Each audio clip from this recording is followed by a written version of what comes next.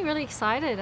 I think I haven't changed anything really from last year. The training's been the same, which, you know, it worked really well last year, and it's just a matter of progression from there. And I feel like things are coming on this year really well, and obviously it helps to have had a good race in Vegas. I'm not counting my chickens before they hatch. I think that's got nothing to do with this race at all.